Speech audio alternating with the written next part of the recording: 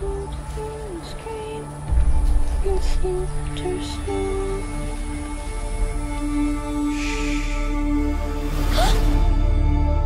Martha!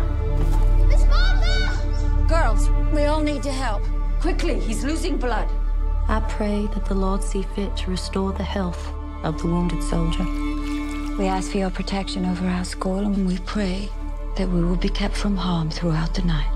Amen.